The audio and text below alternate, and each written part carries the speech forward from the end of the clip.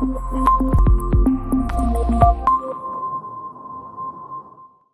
one thing is for sure, artificial intelligence is an essential part of our lives, and it will be increasingly so, and that is for better or for worse. Today, we're launching Toby's latest book, Machines Behaving Badly. And because we're attempting perhaps even the impossible of having a super hybrid event, we hope they will be performing on the right side of badly. So, well, for us today, that if there are little things going wrong, like extra little beeps and so on, let's just enjoy the process as we hurtle into the hybrid world that this all represents. So questions such as, Alexia, is she racist? Can robots have rights? What happens when self-driving cars kill somebody? And, you know, what limits should be placed on facial recognition are all questions that hopefully we'll explore today. So a little bit about our speakers. Toby Walsh, or Professor Walsh. Toby, happy to call Toby? Toby, please. Okay, it's been like that for a while. So Toby is an ARC Laureate Fellow and Scientia Professor of AI at the University of New South Wales, and is also with CSIRO Data 61, an adjunct professor of QUP2. He's a strong advocate for limits to ensure AI is used to improve our lives, having spoken to the UN, and also heads the state and parliamentary, and so also spoken to heads of state, parliamentary bodies and company boards on these and many other issues. He's a fellow of the Australian Academy of Science and was named on the International Who's Who of AI list of influence. He's authored 3 books on AI, all fantastic, I have to say, and the most recent is entitled Machines Behaving Badly, The Morality of AI, which will be published tomorrow. If you'd like a discount on that, we'll be circulating a discount too. Please encourage everyone to read it. I bought it for my nephews and they're enjoying them greatly.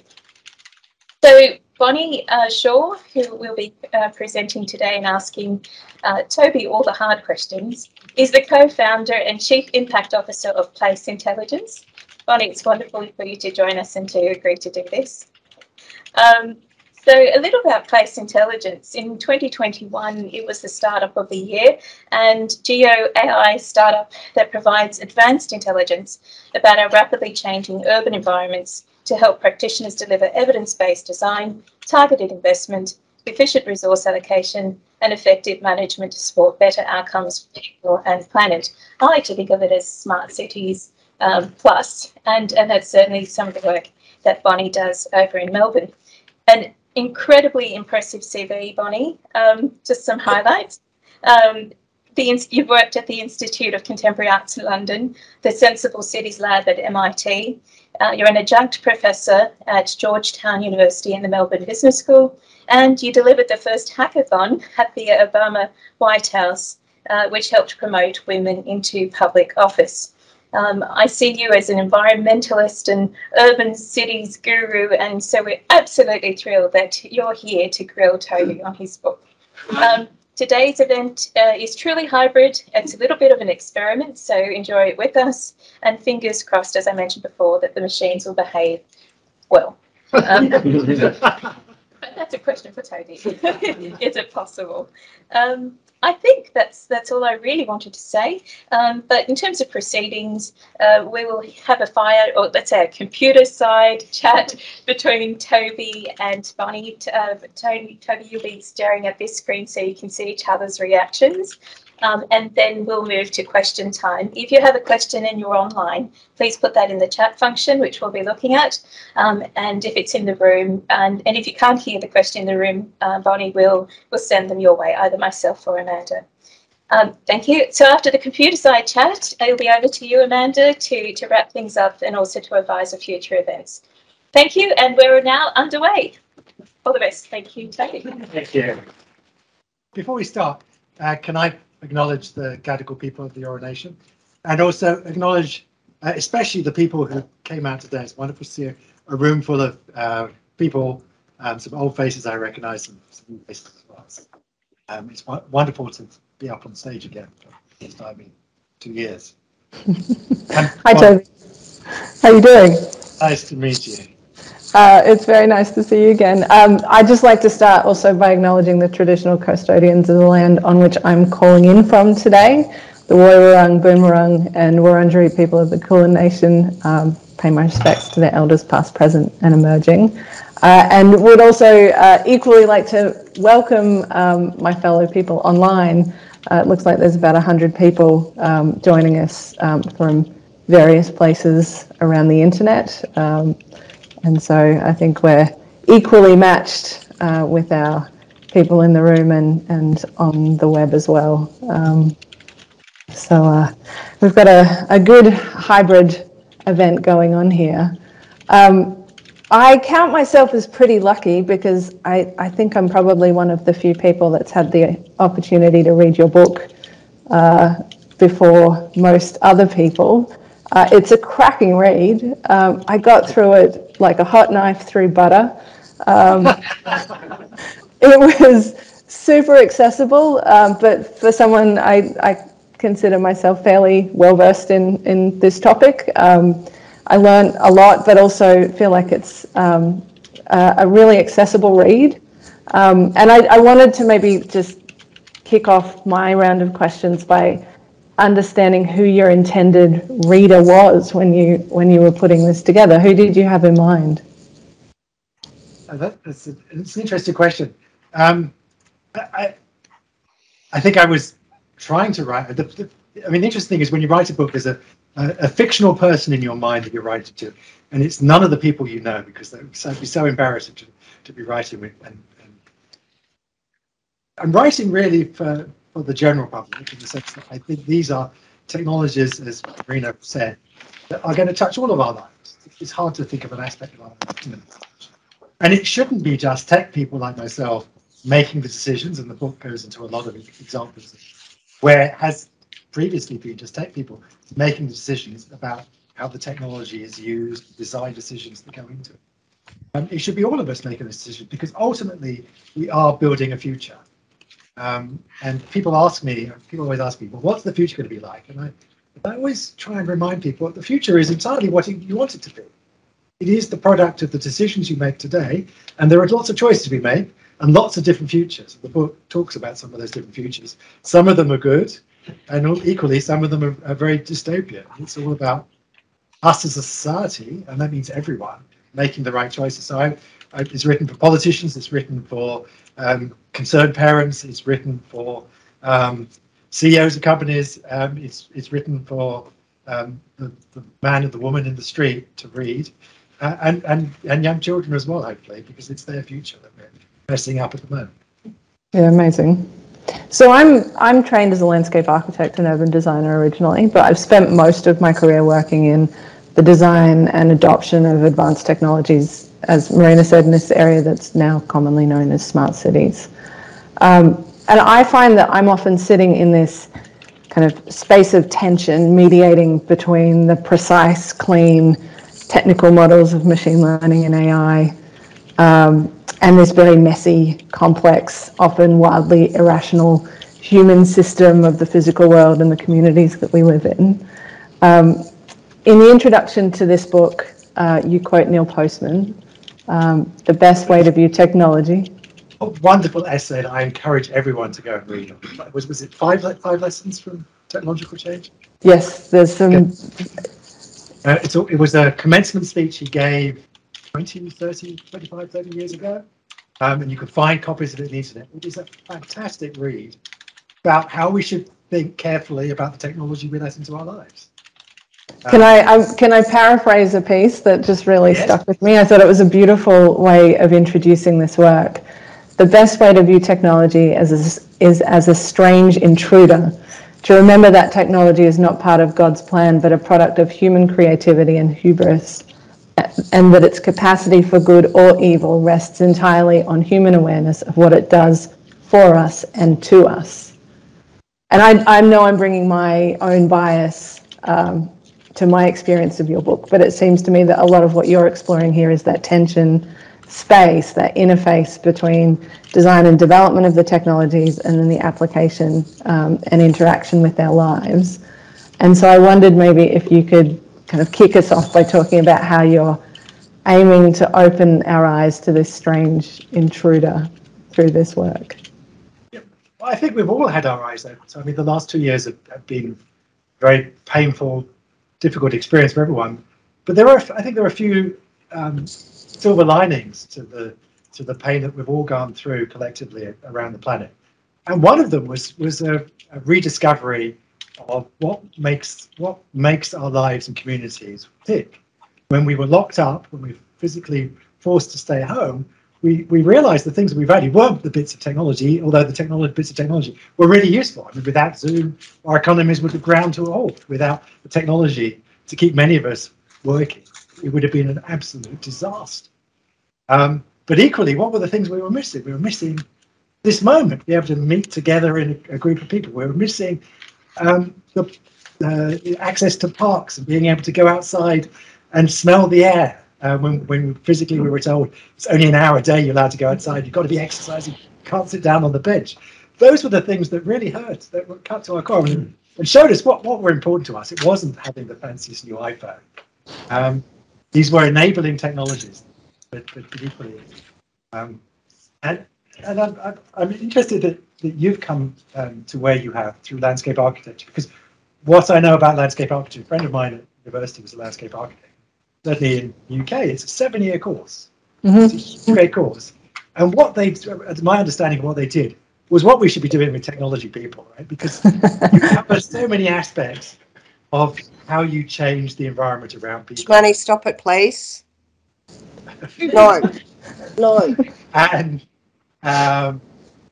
the environmental impact, and there's so many different angles that, as a landscape architect, you look at the design and the society and the people you're serving. And I have to say, in technology, we don't have any of that. You know, we train people up in 2 or 3 years just to how to build the technology, and whatever impact it's going to have on people, that's the price we have to pay. No, it's not surprising. What was the Facebook's old motto, which was "Move fast and break things." I mean, they've now changed the motto to. I'm trying to remember the exact. Move fast with stable infrastructure. Move fast with stable infrastructure. So inspiring. Absurd. But you know, at heart, it's still moving fast and breaking things. You can't take the Zuckerberg out of Meta. I'm not sure if I've answered your question yet. I've got distracted. No, I think it's great. I've always, I bring my training with me into all of this work, but I think one of the things that I've really carried with me is this understanding of systems. So in landscape, you really need to have a very solid grounding in understanding the influence of multiple systems on each other. And I've always found that very helpful, kind of moving into this space.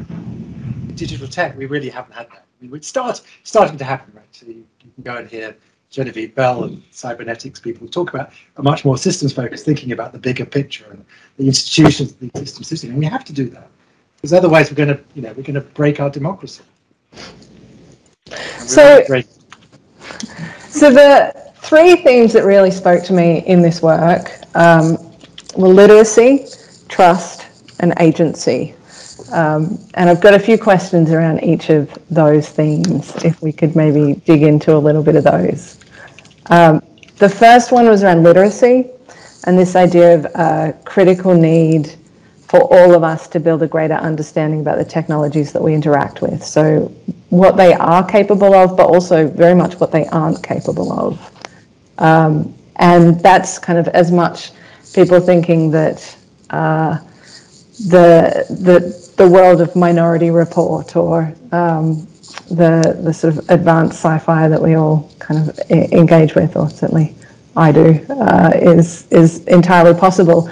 But when the realities, I think you give a great example about the example of the self-driving car and what their actual kind of logic is when they're driving down a street.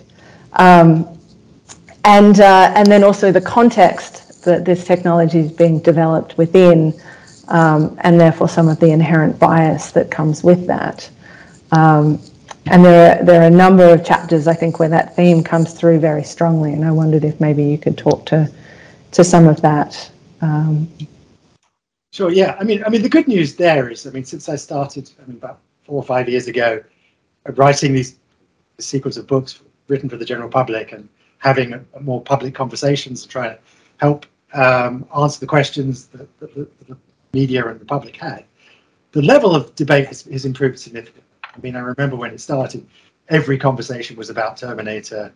It's always about robots were just about to take over. We have much better, much more nuanced conversations, but there's still, I think, a long way to go. You mentioned autonomous cars. There's a lot of debate when you hear about autonomous cars, about trolley problems. What are we going to do about the car that's driving down the road? Is it going to decide to run over the pedestrian that's just stepped into the path of the car, or is it going to run into the brick wall and maybe kill the occupant of the car? Not understanding that cars don't really understand the world. They, I have friends who write code for self-driving cars, and they will tell you, you ask them, what is the subroutine it branches into when it recognizes it's in one of these imminent crash situations? And they look at you blankly and they say, there's no such subroutine. The top level of the code of the car is literally drive. If you've ever seen a video presentation about self-driving car, you see this video of the car with its cameras, and there's a bit of green road it's painted in front. They always paint the road green for some reason.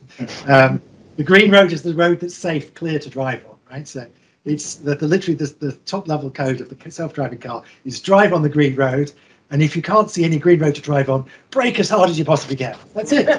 That is how a self-driving car. So all the time it's just trying to say, stay on the green road, stay on the green road, brake. That's all it ever does. It's not making these life or death decisions. Should I kill the 2 pedestrians? Oh, look, this young child stepping on the road. That's much more valuable than the old occupant of the car. There's no understanding of the world to be able to make these sorts of decisions. And yet parliaments have debated these issues. The German parliament has passed a law saying a car cannot decide, based upon the age of the people, what decisions it's going to make. But cars have no idea, no understanding at all. So there's still a long way to go, I think, for people to understand what the technology is. And it's really important, because if the technology is magic, then we are not going to be active participants. We are going to be led astray by the tech companies, led astray by people with bad intent. And we need to be literate in these technologies. Otherwise, we're not going to be active participants in the society that is being built. I did some work with the New South Wales Department of Education about this, and I was saying to them, I don't understand why we still teach people calculus. We used to live in a mechanical world where everything, the most important machinery we came across was mechanical, and calculus is the mathematics of movement of machinery. We now live in a largely digital world. We should make sure everyone is taught the basics of computation. Not everyone is taught how to program. Not everyone is going to be needing to program, but to understand the capabilities of machines, the limitations of machines. So the worst thing is when I get on a customer call and the person says, I'm sorry, it's a computer, we can't do that. And I know it's a computer, I know that's the one thing it could do. If it was only programmed in the appropriate way. I'm just going to... Oh, we've lost you now. Excellent. I was just going to ask if you were online to please make sure you're on mute. We're picking up a few discussions about what people are going to have for dinner tonight. But I think someone on the tech admin has helped us out. So on that idea of technology as magic, how much... So I had a friend of mine who works in the car industry the other day tell me that most vehicles that are released now, their steering wheel is not connected directly to the axle and is fully mediated by a computer. Therefore, the steering wheel in its current format is obsolete. And yeah, make it easy to make this autonomous eventually, right? Of course, but there's something about maintaining the illusion of the level of control that we have that gives people comfort. And I wonder in this piece around literacy, so if we understand, if we have a concern that it's not physically connected anymore to the wheels. In a plane, the joystick is not anymore physically connected to the flaps. It's a digital connection. Yeah. I think it's really interesting that it causes alarm. I polled a bunch of people to see how they felt about it, and everyone kind of went, oh, that's a bit, and then we're like, well, I guess it's okay. But there was this sort of disconnect of and moment of alarm around the way things worked were not quite as they expected. Well, that's true. So this is one of these strange intruder observations, right? So in my first book, actually, I talk about this, which is that we'll wake up one day and realize that we're not driving cars anymore. It's going to happen to us slowly, piece by piece. You're not looking very well in your rear view mirrors anymore, ladies and gentlemen, because we all have blind spot detectors and things that do that for us, and you increasingly expect cars to do that, and all of us are human, and so I noticed I'm not being as observant. Mm-hmm. Depending on the tech, there's a little thing that warns me when I can't pull out, and I'm not such a good driver. And slowly our ability to drive is being taken away from us without us realizing. And I do make this prediction in one of my books, which is you will go to renew your license at one point, and the government will tell you, well, I'm sorry, Toby, you haven't actually been driving the car very much. Indeed, if you want to really drive the car again, you'll have to take your test, because you've only spent, 2 hours of the last 200 hours in your car driving, and you're a bit out of practice. And then I'll look at it and I think, oh, it's just too painful to pass my test again. I'll just switch to the fully autonomous mode now. And so that was actually kind of one of my questions coming up, was around this this loss of agency. And you talk about a couple of things in the book: the mutant algorithm in the case of the education system in the UK, the role of AI in decision making in the justice system and warfare, and this sort of shift in decision making where we abdicate responsibility or it's taken away from us. And what happens to us when those decisions are taken away or offered away freely? And how we acknowledge the cost benefit of that. You're right. I mean, so that was one of Postman's lessons, which was, ask what the technology brings and ask also what it takes away from us. And so with that, so we'll stick on driving for a second. Mm-hmm. So map reading. Right? We're the last, ladies and gentlemen, you are the last generation that knows how to read a map. Right? So one of those skills like subtraction that you were used to learn to do, but increasingly no one will be map reading. And that physically changes who we are. So they have done studies, fMRI studies with London taxi drivers when they do the knowledge, the year-long training to learn all the streets. They have to be able to go between any two places, the quickest route between any two places in London. They drive around on their moped for a year and learn it to do. You can do studies on the hippocampus, the part of the brain for map reading, for spatial reasoning, and it gets 15% larger in London cabins.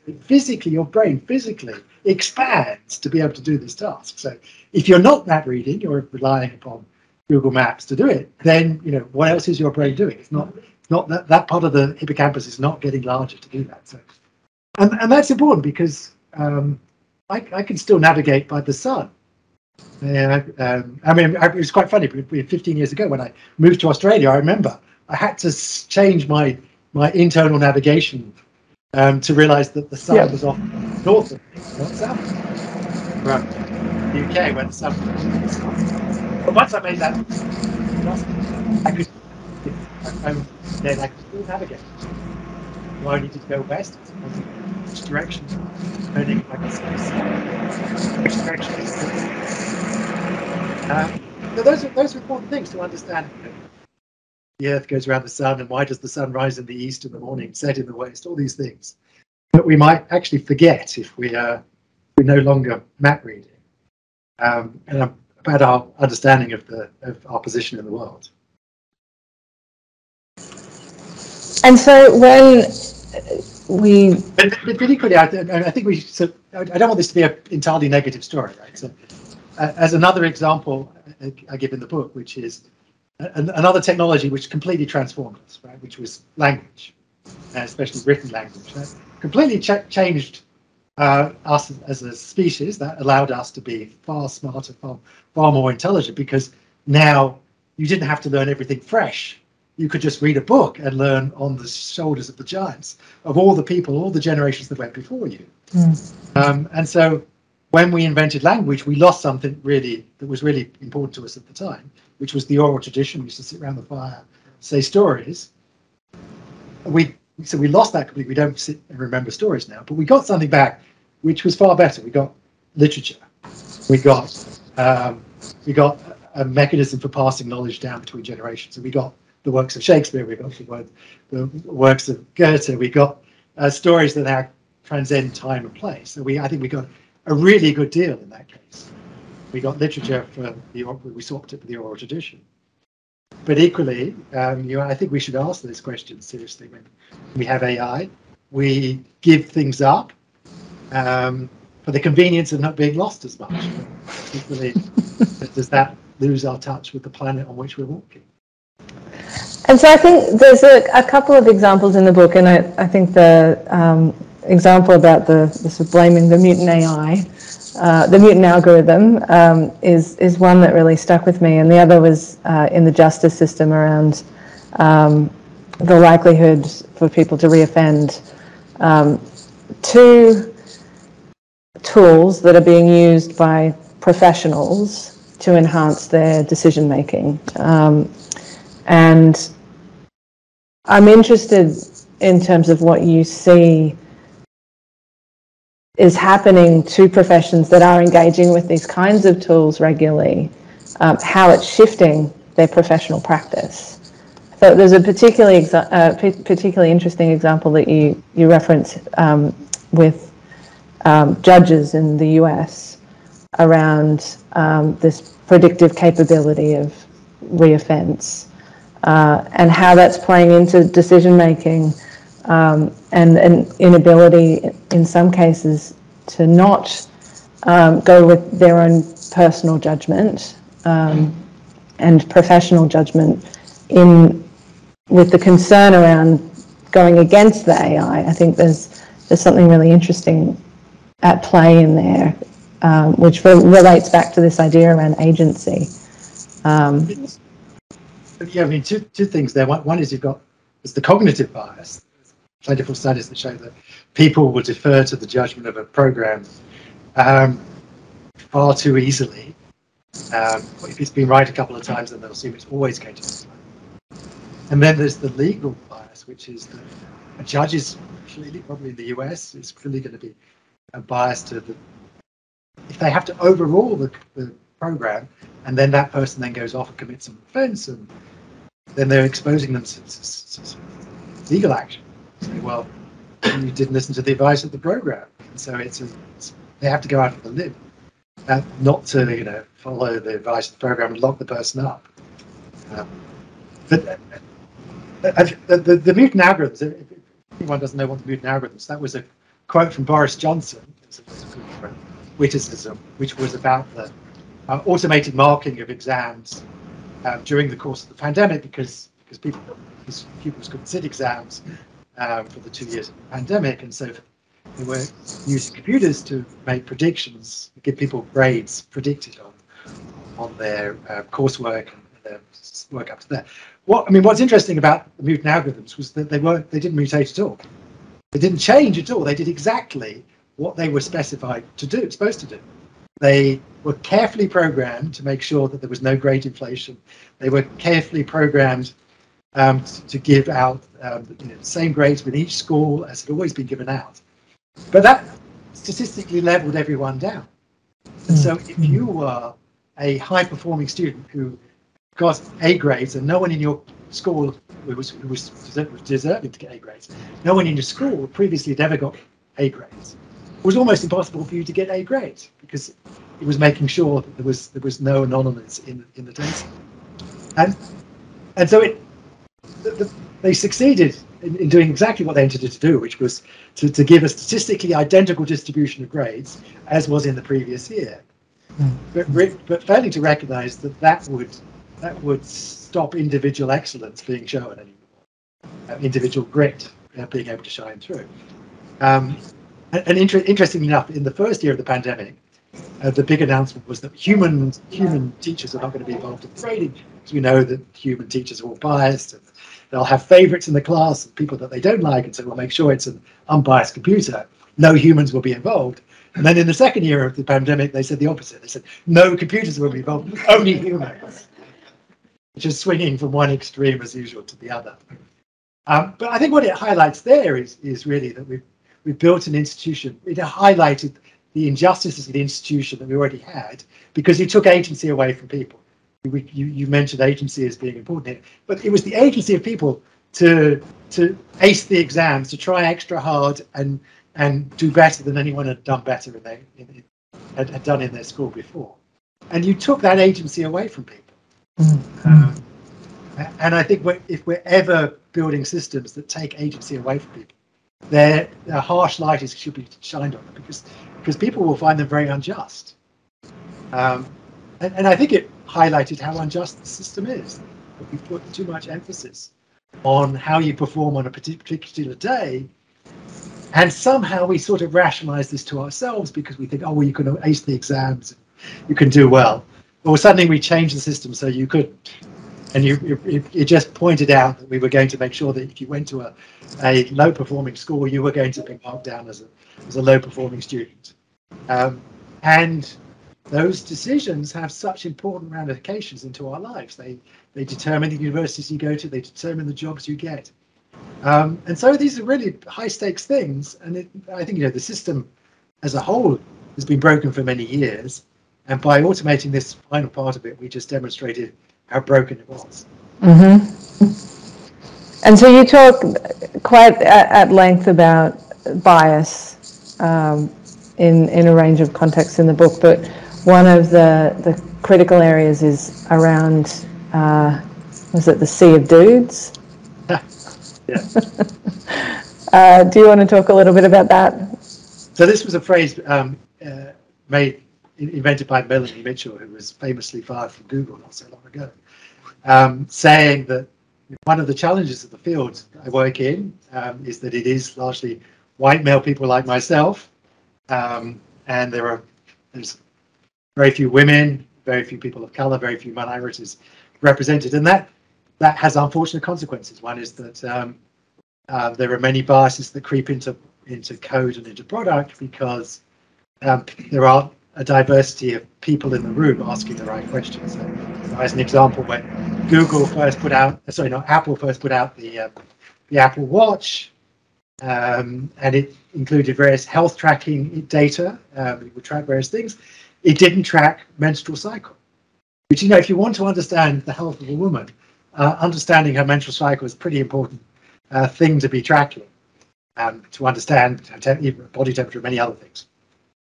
And it was only 1 or 2 years into the release of that product that they actually got round to including in the API menstrual tracking as an integral part of the health kit. Because, and this is the sea of dudes, that we have to be very careful when we're building code, because the frustrating thing when you are a coder is you discover that computers are incredibly literal devices. They do only what you tell them to do. They do exactly what you tell them to do, which is, anyone who's had to debug programs know, it keeps on doing the same thing. It doesn't do what you intended to do, it does what it's programmed to do. And so when we're programming them to make these sometimes delicate decisions, we have to think very carefully, well, what do we want it to do?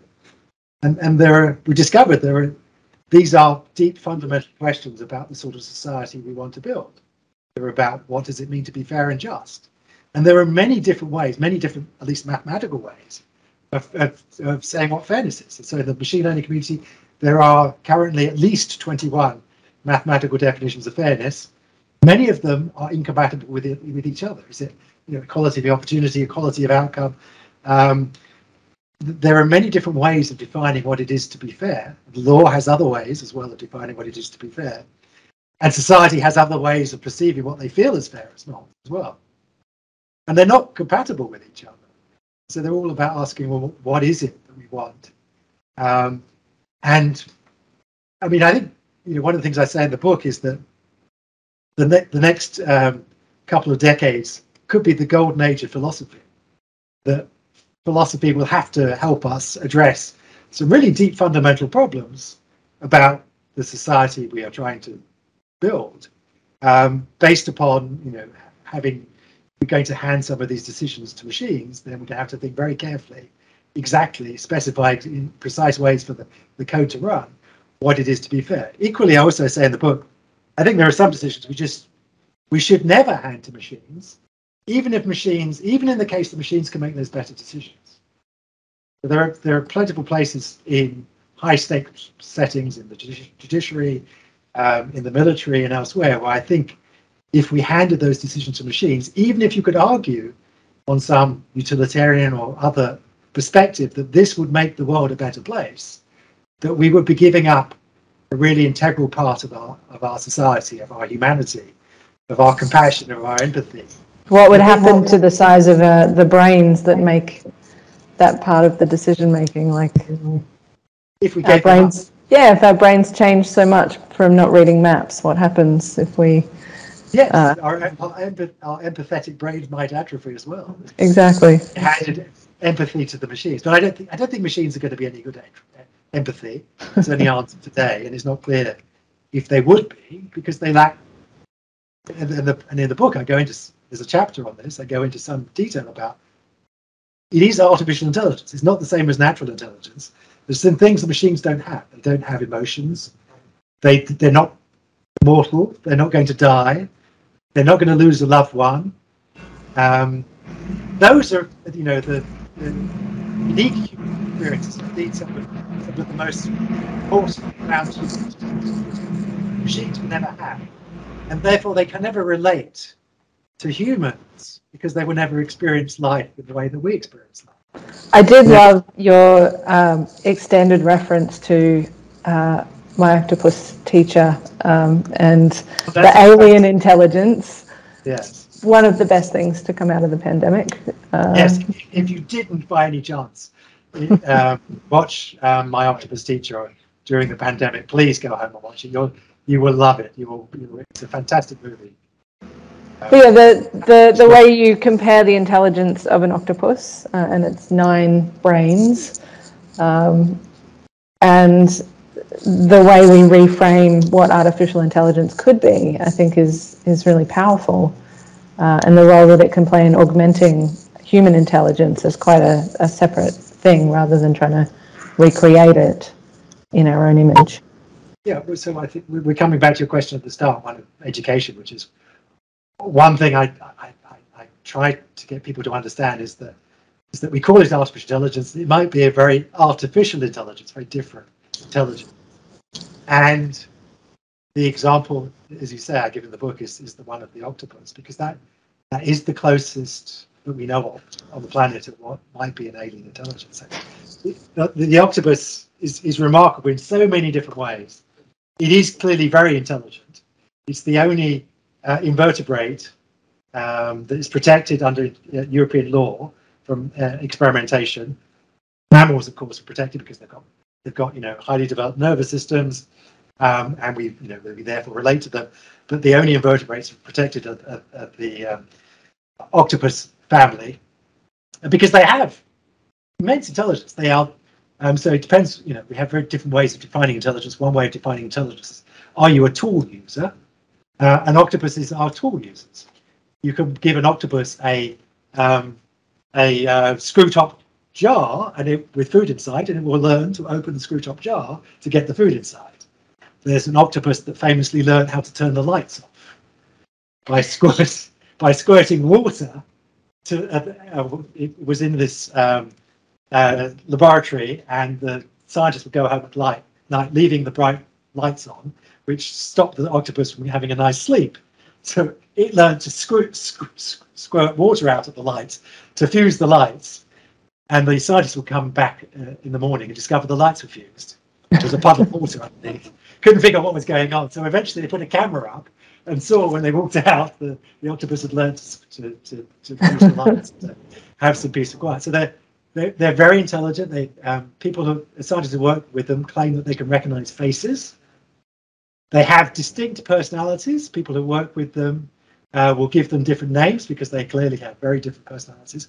They clearly have some significant intelligence.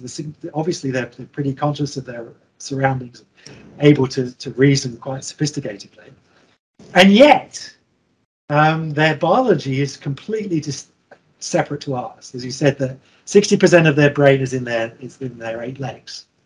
If you're going to walk with 8 legs, you've got to have a pretty distributed intelligence to be able to control the legs.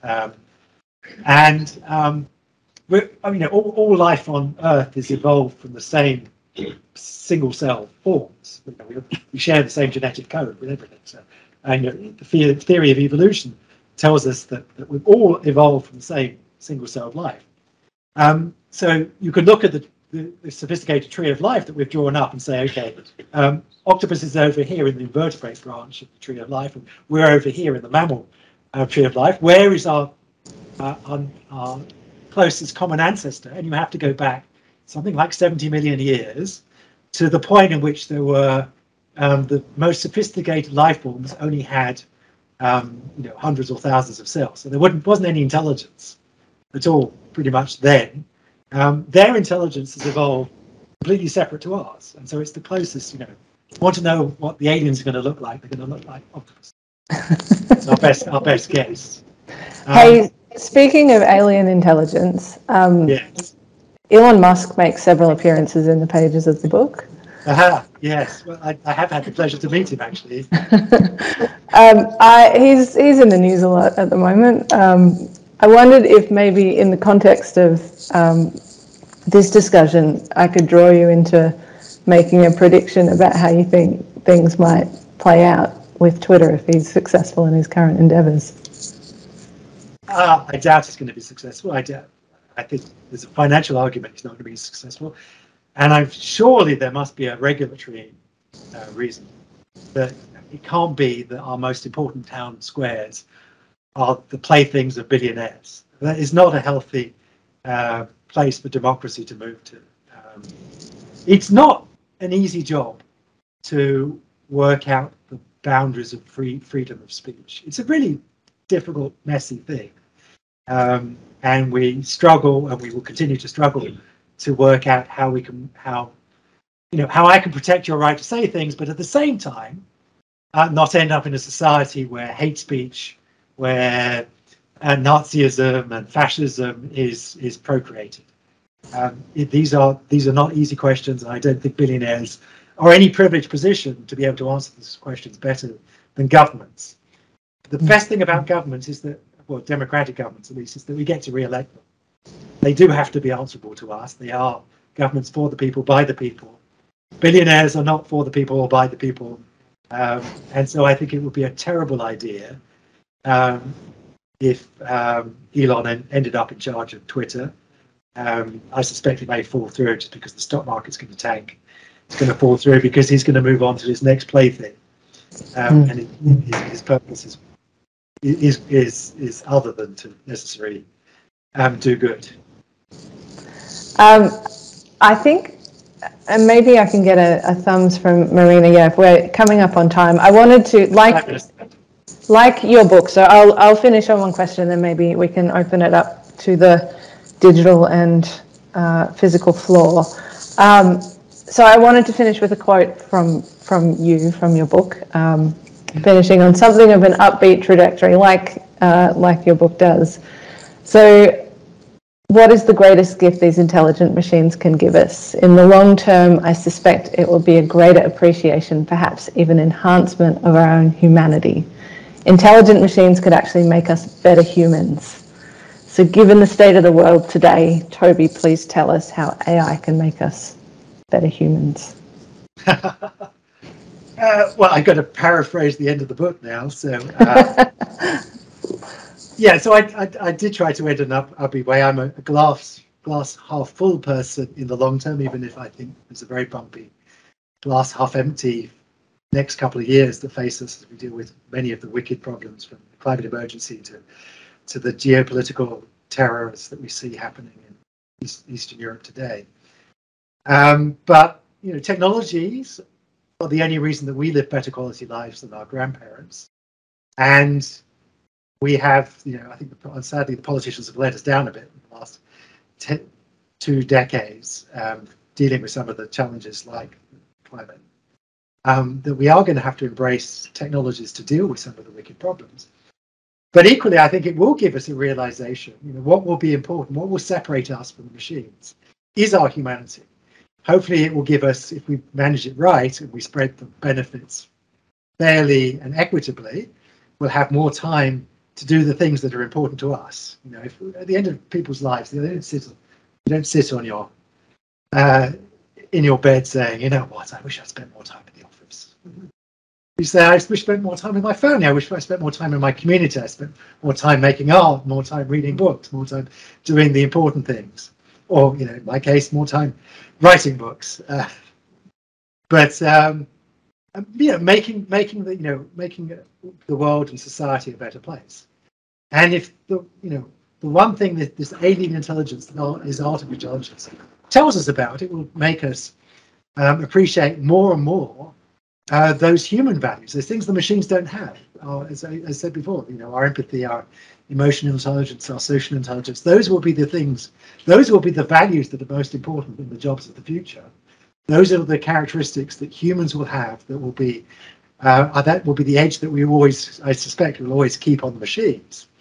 And therefore, whilst our technological future for our machines is one of, infinite precision and endless data, the ones for us is all about increasing emphasis on our humanity.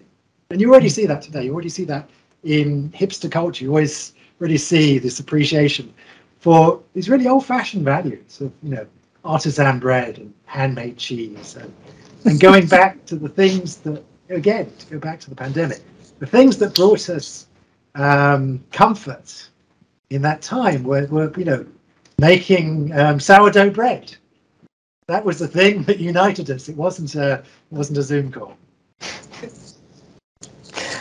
Toby Walsh, thank you very much. Thank you, Paul.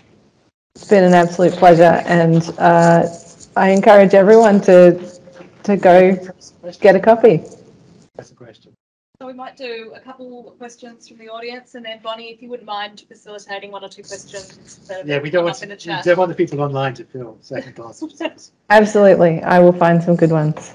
To my friends online, throw your questions in the chat, and I've got your back. Might be a naive question, but has the Australian government or any legal bodies in Australia made any new laws around AI so far? Any examples you know of? So the question, Bonnie, is has the Australian government made any new laws around AI?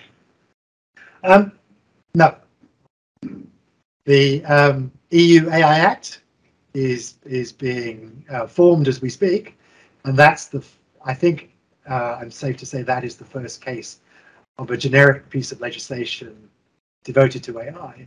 I'm not sure that we're going to have. It's interesting to have that, and I think we'll see other countries. EU laws tend to be quite viral, which is a good thing.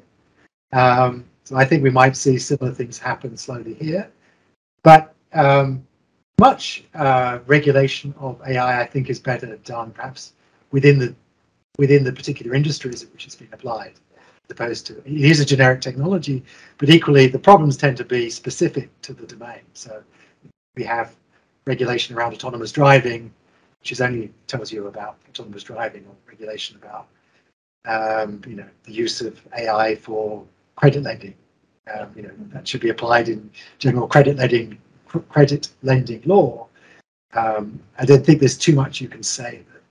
Just like we don't have generic regulation for electricity, we have specific regulation for applications of electricity. specific regulation for applications of AI.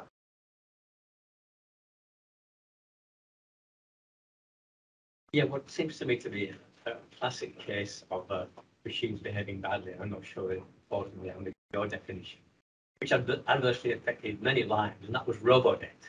And I think we're going to have an inquiry into robo-debt. I'm just wondering what your thoughts are. I think that just fall within your definition of a machine behaving badly, and what you think might or should be the outcome of this inquiry that we're going to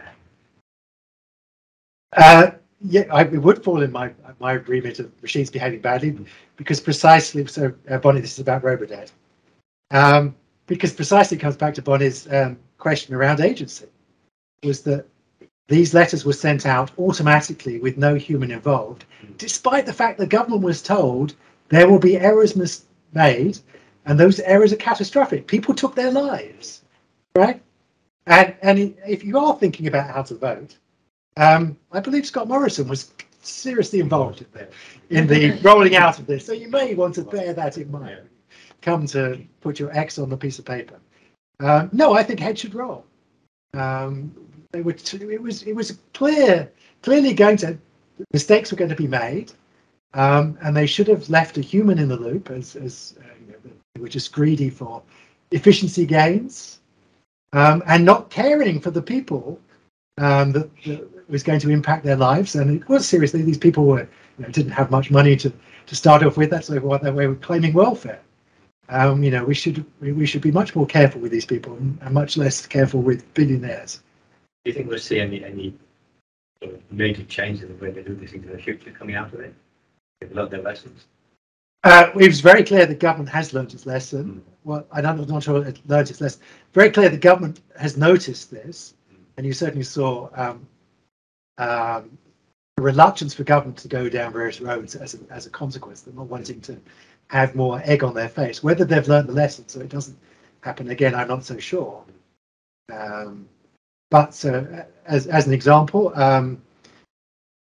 slightly off the record remark, when we wrote the Horizon Scanning report for the government to advise them how to deal with AI in the future, we included robo-debt as one of the examples. The government was very upset. It was very clear that we had to remove that example. Interestingly enough, there was a almost identical situation happened in the state of Michigan, I think it was, in the United States, and in the UK. Yeah. And there's a similar thing happened in was it Holland or Belgium, where in fact it caused the government to have to resign. So there's plentiful examples, sadly, really sadly, around the world that you could put a substitute for the robo-debt, make the same point. But we come back to this point of agency. You want to have people still involved who have people's common sense and also who can be held accountable. Because machines can't be held accountable. It strikes me in reading the work that there's an inherent challenge around scale. So if you have the ability to massively scale a small group of people's values, that has then the ability to affect a much larger group than it traditionally would, you start to run into a whole lot of pretty significant problems. Okay, one more question. Online. There's a good one online here. Yeah. Can we just take the one from the back? I've already.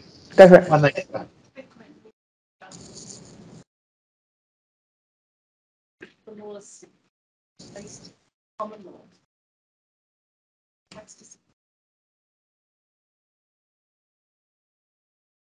That's something like I think the court, like they asked the question of whether it should be made by robot or and therefore I think we're trying to give up even though the actual statutes. Yeah, you're right, but I mean, so the question then is that the best place for? Should we be handing the responsibility to courts to dealing with this, or should we actually ask our legislators to actually, same with all this debates around discussion around Davos and could AI as inventors and so on? It seems to be a bit of an ask to have the courts be deciding this, when probably we should actually have considered thought from our parliamentary bodies deciding legislation for this, courts interpreting old legislation. Bonnie, online questions. Thank you. I've got one here from Scott Phillips. Should a potentially harmful AI be dumbed down, that is trained not to be able to do things that may cause harm, or should we instead ensure that the human agents controlling them are identifiable and legally responsible for their actions? Well, I think there are settings where we should always have humans, high-stakes settings where humans should always be held accountable. Because machines can't be punished, machines don't have our conscience, they're not moral beings, they're the wrong stuff. You know, I know that we have given personhood to corporations, and I'm not sure that was a very good idea. We're certainly discovering now holding corporations to account is not as easy as we thought it was, perhaps. So I'm certainly very against the idea that we should invent a new type of legal personhood that machines can inhabit, because I think that's a recipe again for having a lack of accountability.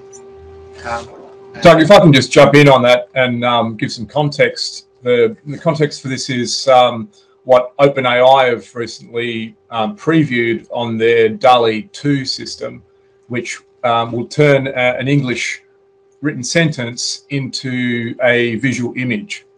And my understanding is that they're not releasing that until they've, to the general public at least, until they've hobbled it or made it, not understand pornography, for example, and not be able to look up celebrities and that sort of thing.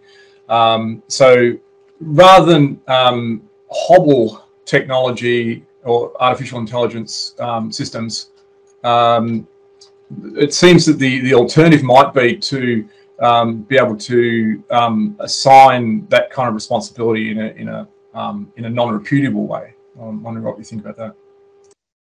Well, there's a technical challenge there. Is it's very unclear whether you could actually effectively hobble the technology to remove all the harms. Certainly, we've struggled to do that in the past with other large language models and other examples of that. That it seems nigh on impossible, because these programs don't really understand what they're doing. GPT-3 doesn't really understand language, so it has no idea when it's being offensive. DALL-E has no understanding of pornography to understand what humans have very poor understanding of pornography. We expect machines to have a good understanding of what is pornography, what is art, even. Right? Those are very difficult questions. So I'm very skeptical that they can actually effectively follow this route of hobbling the system, that it can be released without worrying about questions of liability and questions of it behaving in bad ways. Well, another interesting consequence of that is that there are now other AI research groups that are attempting to accelerate past where DALL-E 2 are at with this application, with seemingly no concern for the ethics of what they're doing, but just it's a race to get in front of them. So it seems that the care that's being taken could be a bit of a ball and chain on a particular application. Yeah, I think this is a criticism you could make of Silicon Valley as a whole, which is that there is perhaps not enough regulation and control, and too much driven by profits and venture capital, and that has led to plentiful examples in the book of bad outcomes, and we're not careful with that particular. And then there's also a international jurisdictional problem there as well, because there'd be a lot of those competing projects that aren't based in the US, aren't based in what we'd call the West. But I think on a positive note, you're seeing increasingly politicians and regulators waking up to the idea that they have a really important role to regulate. I mean, there was a time half a dozen years ago where people thought, there were lots of people who would say you couldn't and you shouldn't regulate these sorts of spaces. You couldn't because they were digital, they crossed national boundaries, they were somewhat different from the physical world, and you shouldn't, because this was going to stifle innovation and growth and productivity. And now many people say you can and you should. You can. Well, there's a number of examples of successful regulations like GDPR, which have shown that you can gain back privacies. And you should, because otherwise these worst behaviors will just get worse and worse. And interestingly enough, the most effective place to do that regulation is at the national level. We see this, we see very effective national regulation being forth, national including the EU.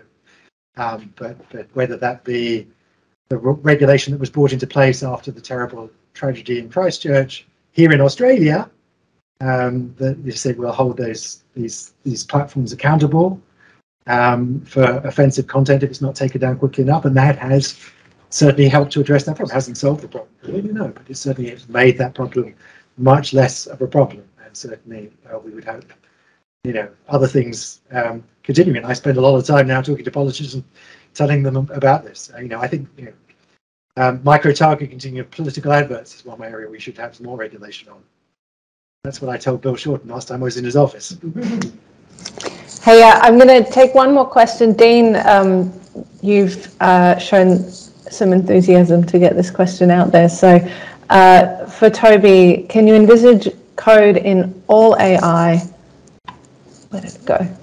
In all AI that embodies the law of the land? No. Excellent. No, the law, the beauty of law is it's written in language. And so it has to, and language has to be interpreted. And that gives that, the wonderful structure where you have judges in their infinite wisdom who learn how to interpret it and deal with new technologies that were not thought of when the law was written. And it gets interpreted according to how society changes over time. And the worst nightmare to wake up into is a world in which, and this is one that various authors have told us about, is one in which law is regulated by machines, coldly and empathically tell you, I'm sorry, you can't do that, Toby.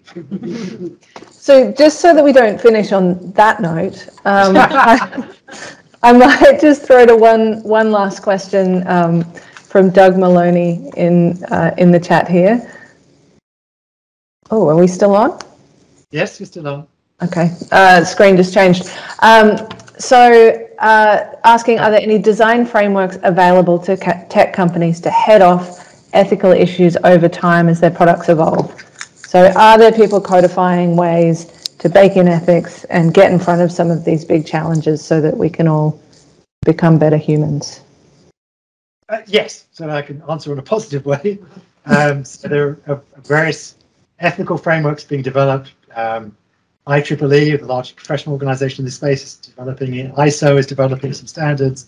My friends at the Grading Institute for various business sectors like insurance are developing frameworks. There's the Australian government's ethical framework, which I was partly responsible for. But it's important to point out, of course, that you can't reduce this to a checklist. It's about having a diverse set of people in the room who ask difficult questions early on, and think carefully about the people who are going to be touched by this technology, and whether, first of all, even that we should do AI, whether this is another robo-debt in waiting, whether we should leave humans in the loop here, whether trying to automate this decision completely is itself fundamentally flawed. And so you want a diverse, inclusive set of people in the room who come from all backgrounds, come from the humanities, come from law, come from anthropology, come from sociology, as well as come from technology, who ask these questions. And I think many companies, many law firms, many people are waking up to that realization. These not easy questions. They're not easy questions because I come back to something I said at the start, because ultimately they're about what sort of society we are trying to build. Loki had a great comment there. We have to have humans all the way down. Yes. Excellent. Well, I'll wrap up things online here, and on behalf of everyone, calling in, say thank you so much for your time, Toby. It was an absolute pleasure. The book's awesome. I encourage everyone to read it. It's a cracker. Thank you very much. Thank you.